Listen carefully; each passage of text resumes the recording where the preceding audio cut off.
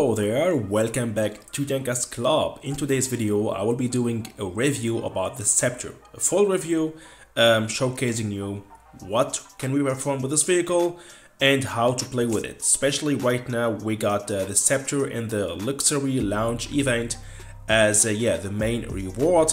I got this tank already and we are going to talk about it and show you what we can do so that after leaving this video you will be more motivated to grind this tank. We have 4 days left to get this tank for free from the luxury event, or you're gonna say no, fuck it, I don't wanna grind this vehicle, I'm not interested, thanks. To be honest and to say the truth, this tank is a copy paste of the Tech 301, the M3 Yo.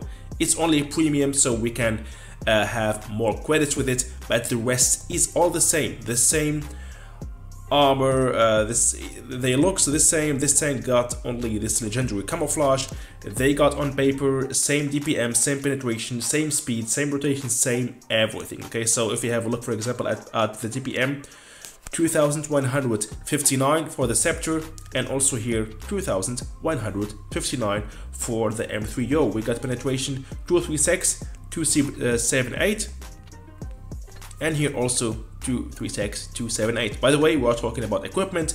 Let's talk till the end. I'm using here of course better penetration because using the improved ventilation don't make a lot of difference. That's why I go for the calibrated shells. I'm using enhanced gun laying drive and vertical stabilizer to have a shorter aiming time, because the aiming time of this vehicle is really too long. To maximize my armor, I'm using enhanced armor, enhanced tracks, defense system, improved optics, engine accelerator, and high-end consumables. So what we can do with this vehicle, we got here this emergency track system. That means if your track is broken, your tank is able to move backward at a speed of 4 km/h if the main track is destroyed, which is really very useful and will help you a lot to run from dangerous situations. We got 1.7 of hit points if you are using enhanced armor, and we can deal 310 damage per shot. The intra clip reload time is 2.7 seconds, and the whole magazine reload time is really pretty long, 21 seconds, and that will affect a lot your playstyle with this vehicle. I hate to play with this vehicle because it needs really a lot of game understanding. We are slow, we have a long reload time, so we have to know how to positionize your vehicle in order to perform the best with your vehicle. 30 km/h and 34 of rotation. The armor is okay. Let's have a look at the armor to know which are our weak spots and which spots are strong in our armor. So here we go, we got -8 degree of gun depression, and this our tank, how it's gonna look like if we are standing in front of Tiger 2. So on flat ground is really don't do that, because as we can see here, if you are on flat ground, our complete hull is easy to penetrate. We have only 107 mm for the lower plate and 160 I think for the upper plate, so everybody will pen you whatever. Medium tanks or heavy RTDs, so don't go on flat ground. Try to hide this part here, this all green part from this vehicle, behind rocks, behind whatever you can find, or just go high ground on hills. And if you are on hills, the enemy will see this if they are on the downside, and with that you are more safe. But you don't need to angle, there is no need to angle, just hide your front hull. That's all what I can say. If the enemy is using premium shells, it will be also difficult to pen your turret. So we have really a strong frontal turret, we can rely on it. So let's see against for example TDs, if it's gonna be the same. For example the RHM Borzish Waffen Trigger, or let's take the Scorpion. We know the Scorpion got an insane penetration. So Scorpion with AP still struggling, but if you use heat shells, premium shells, he will be also able to penetrate your turrets. So be aware of TDs, tier 8, tier 9 TDs, and maybe, no, tier 7, I don't think so. So be aware of tier 8 and tier 9 TDs. They are going to penetrate your turret. but the meds and the heavies will not penetrate your frontal turret, and the hull, anybody will pen it. That's all what we can say about the armor. So just be aware of tier 8 and tier 9 TDs. They are going to penetrate the turret again, and play always hull down, try to hide this part here, and we are safe. So the first battle gonna be in Castilla. It's no more like Stella, to be honest. After the last update, my game is no more lagging while playing Castilla. I think they solved the problem, they fixed the problem. And I'm playing here, as always, I'm going medium side. If I call Castilla, always I go medium side, because yeah, it's really surprised the enemy, and there is really not a lot of players who goes medium side in this map. That's why I always go medium side, and I think it will stay so, because I don't know, most players are programmed to go up there to the hill with their heavies, or to go to the Castilla with their mediums. I'm playing this battle, by the way, with my boy from the clan, Pro Gamer F2P, really a nice guy, playing good, doing the best of it always. Yeah, so I'm spotted right now, so that's why I'm rolling back. And what I hate about this vehicle is the long reload time. So you really need to know how to positionize your vehicle, which is going to be your next move. And it's very important, and try not to be spotted. You cannot play with this vehicle front line. You have always to be second line, being like a ghost like this, sneaking your shots from distance, because you are very slow, as I told you. And if you are spotted and if you are going front line, even the heavies are going to be really hot food, easy food even for heavies, because we have a long reload time and you are slow. So be aware of being spotted. Try to play sneaky and try to positionize your tank like that, so that you are not going to be spotted. And if you are spotted, just find a position, a hull down position, where you can hide your hull and you show only your turret, so that even if you are spotted, you will not take a lot of damage, because we got a strong frontal turret. So till now, so far so good. I'm in the middle, I'm sneaking my shots. Already while talking here, we got already here 2.5 minutes in this battle, and I dealt already 2.1k of damage. So far so good. I did my job. Even if you are going to lose this battle, I don't care, because I did my best. But this is not going to be the case. I saw that the Type 62 rushing to our heavy side, so I wanted to find him. Here we go. Boom, arrivederci. And let's keep going, let's keep going. So we are already 3 versus 4. Are we going to win this? Let's see. So now it's all about positionizing your tank, all about what is going to be your next move. It's like a chess game.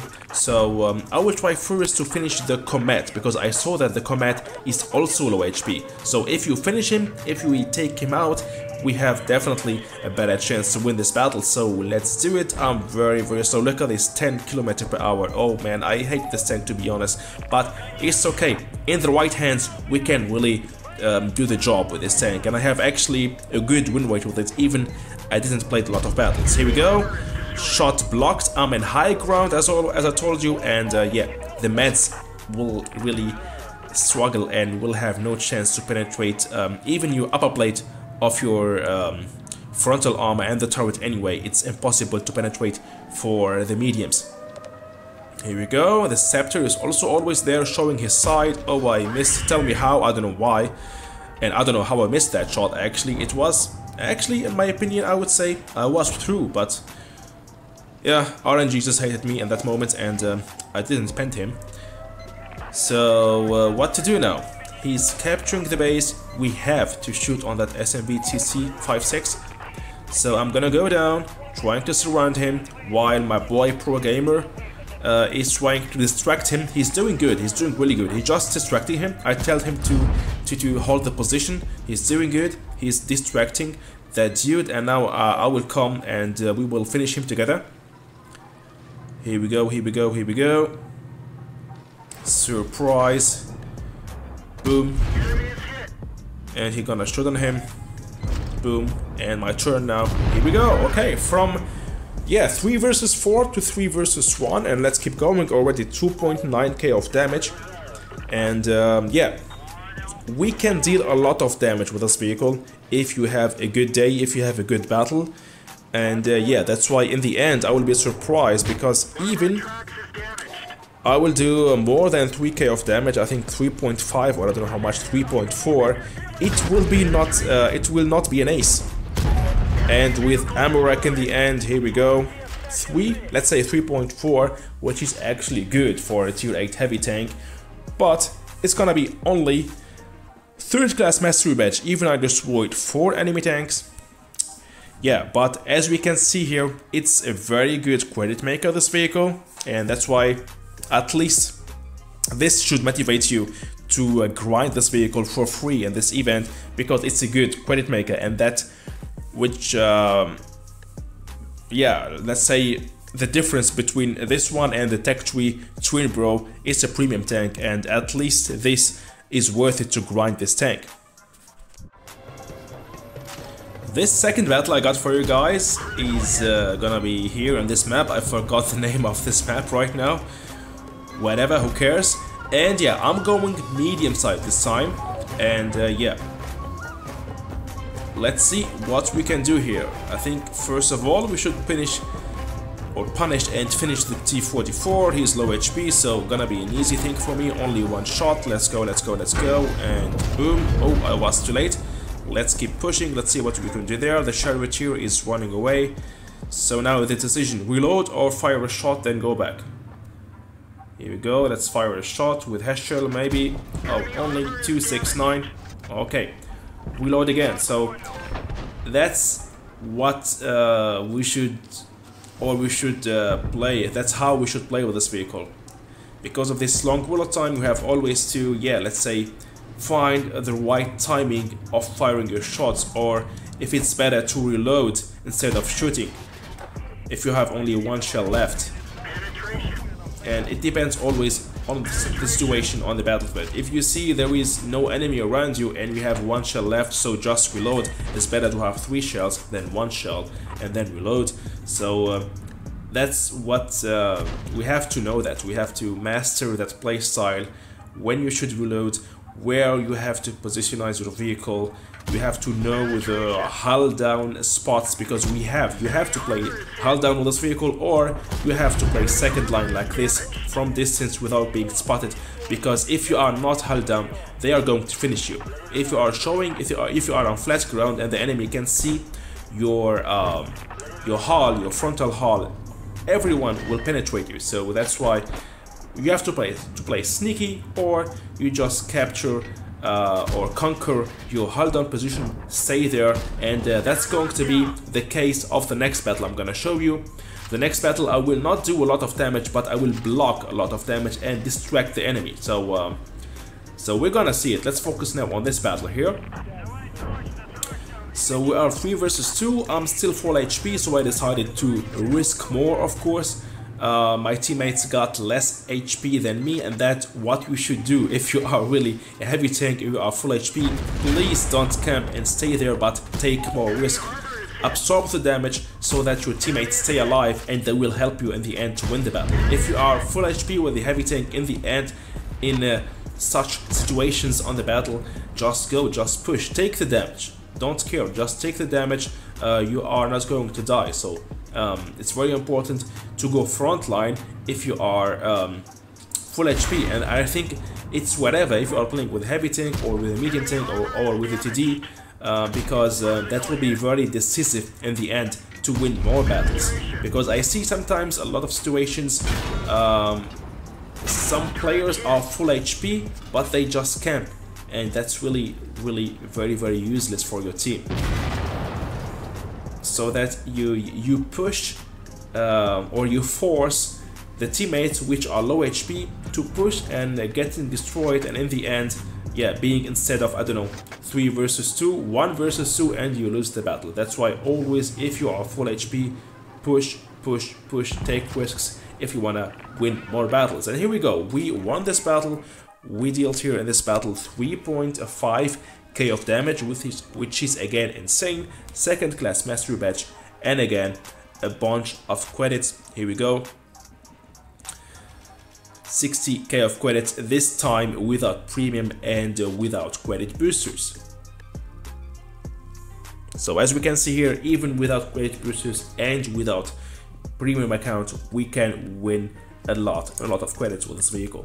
Last but least, it's going to be this battle here in Dead Whale. And what I'm going to do in this battle, and this is going to be your average normal battle with a Scepter. So you're going to go hull down, just go in a hull down position and distract the enemy. This is also what we can do with this vehicle, not always playing aggressive or playing sneaky or playing second line. You can go front line if you have that hull down position, and that's what I'm doing here. In the beginning that wasn't the perfect hull down position in this map, but I will later even go more back and find a better position to block more damage. And this playstyle is also very useful and effective for your team. Why? Because if you block damage, that means you are absorbing the damage, which actually your teammates can take it, but you are taking it and it's blocked, so that it will give an opportunity for your teammate to use that time while the enemy fired his shot and missed and shoot on him. And yeah, you will of course with this playstyle also win more battles if you master this playstyle. Okay, so taking risk, blocking a lot of damage, and also with this playstyle it's actually easy. Just go hull down. We know the strength and the weakness of our armor. In this case, our turret is really unpenetrable for all the tanks except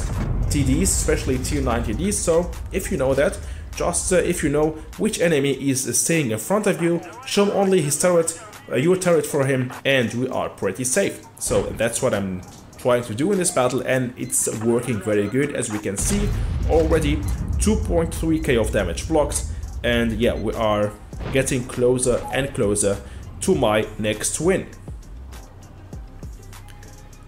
So here we go, roll back, roll back, roll back. Always don't, if you are not hull down like me right now, don't push, of course, front line, because we know that if we are front line on flat ground, we are going to be finished. So I decided to roll back in the end after absorbing a lot of damage in my hull down position, and just wait here, just be patient, everything gonna be alright. So let's see what's going on there. The super Hellcat is completely on the other side in the end of the map, is right now going medium side, pushing on our other super Hellcat from our team, but I think I'm gonna be too late because actually the super Hellcat got a very fast reload time. I will be too late to help him. So let's roll back and maybe see if I can finish with AMX M4. So as we can see here, playing with this vehicle, it's all about positionizing your tank, it's all about surprising the enemy, it's all about analyzing the situations, seeing what's going on around you, and then decide your next move. And if you decide your next move, you're gonna be right, because you cannot fall back again like playing with a medium tank or with a light tank.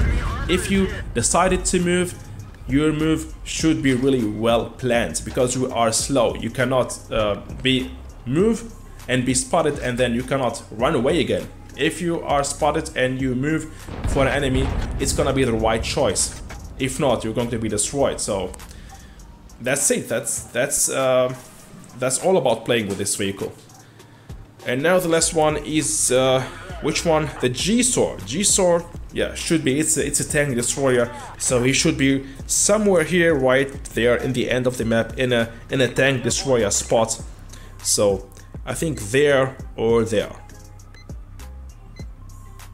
I don't think he's AFK, because if he was AFK, I should spot him. He's somewhere in the extreme right of the map or in the completely other side. Let's see. Where are you, boy? Where are you, my boy?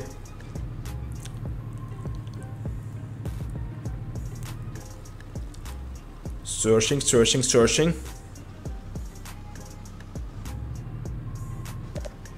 Oh, we got something, we got signal. He's right there with the RHM. Yeah, 3 Metall Borsig should finish him, I think, with one shot with a hash shell. Or maybe he needs my help. But actually the G-Sword can finish the RHM with 2 best shells, so it's better to help him. Oh, I was too late, he got his butt. Here we go, 1.8k of damage dealt, but a lot of damage blocked, to nearly 2.4k of damage blocked, and we won this battle. 41 points for my rating, going again direction Diamond League, and again I think a lot of credits. Here we go, 43k of credits. So yeah, that's it for this video, guys. I hope you enjoyed watching it, and I wish you all good luck grinding the Scepter from the Luxury Lounge event. You can get it completely for free in this Luxury Lounge event. We got 4 days left. It's all possible. Just grind, and good luck to get it. See you soon in the next video, guys. Bye bye.